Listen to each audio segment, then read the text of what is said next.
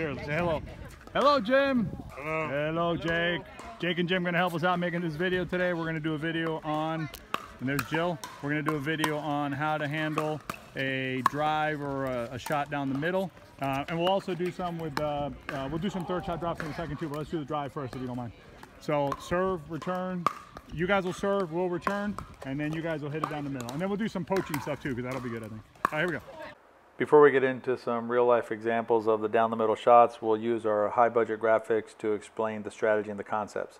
This is a return team strategy. The serve and return have already been executed. So the question is what to do with the next shot by the serving team, or the third shot. In this case, we're going to be dealing with a third shot drive down the middle, shown by the arrow here. The returner is moving up into the position at the no volley zone as the shot's being hit.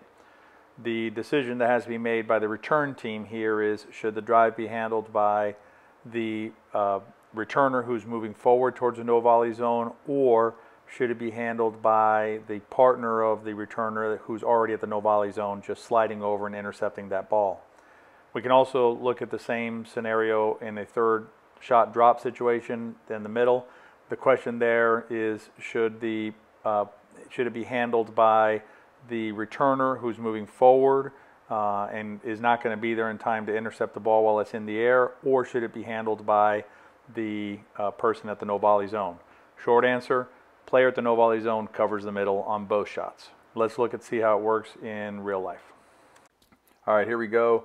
Jill's going to slide over. I almost forgot that she was going to take that ball, but she took the first ball and let me get up in the position. Slow-mo helps see this a little better. You can see how Jill can just slide over, block it, and now we're set, ready for the point. This is a similar shot. It's a drive down the middle, and you'll see how I move over and just intercept the ball and just block it back, letting Jill get up to position. Again, in slow-mo, you'll see how I kind of slide over, block it, not doing much with it, just blocking it back, and then Jill gets up in a position, we're ready to go. This time I'm going to let the middle drive go, and you'll see what happens. Jill's still moving forward, there's indecision in the middle, and you'll see how the ball just basically goes between us. The superimposed rectangle there in red is the area that we're trying to protect in this shot, and it's easier for me to do so because I'm already at the no volley zone. Let's look at covering the middle on a third shot that can be attacked. You see I can come over here and hit that ball. In slow-mo you'll be able to see it a little easier. Jill's still moving as the ball is coming. By the time Jill gets up to the no volley zone, the ball will be too low for her to attack, but if I slide over, the ball is still high enough for me to be able to attack it. These next two shots, Jim and Jake will take the concept out for a spin. First one will be just a regular middle shot. You'll see how Jake comes over and covers this one here. The next one, I've asked him to let it go so you can see the difference. We'll do a slow-mo in a second. So this one you'll see how Jake just can easily slide over and take the shot while Jim is still moving. The next time you're going to see how, in the next one you'll see how Jim is still moving forward. Jake's going to let this one go, and you'll see that by the time Jim hits it, it's going to be at his shin, which is a much more difficult shot. This one is a drop, third shot drop again.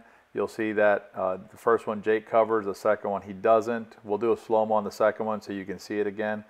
So here's what happens when Jake does not slide over to cover the third shot that's going to land towards the middle. Jim is moving up, and he ends up with a pop-up there. Let's see what Jake could have done to avoid the pop-up, the difficult shot for Jim. By just sliding over here, you'll see how he can just take the ball in the air, and it's an easier shot. The slide to cover the middle can just be a block volley. It doesn't have to be anything too fancy. It can just be a block and reset. Also want to talk a little bit about the backhand versus forehand here. A lot of times you hear about forehand in the middle should take the shot. That is not the case with this shot. In this shot here, the important thing is that whoever's up at the no volley zone on the return team, slide over, take that middle ball, whether it's the forehand or the backhand. The idea of this shot is more of a reset, more of a stopping the offensive side from taking advantage of the middle and resetting the point. If you can put it away or do something with it, great, but if you can't, you just want to stop the ball, make the best shot possible, and protect your partner who's still moving. Hope this was helpful. Here are some final thoughts on the strategy. Player at the no volley zone gets the middle third shots. That helps avoid passing shots down the middle. Also helps with offense whenever you have the opportunity to put it away. Please let us know in the comments below what you think about the format of this video. We're trying different formats, and it would be helpful to know which one is the most beneficial and helpful to you. Thank you.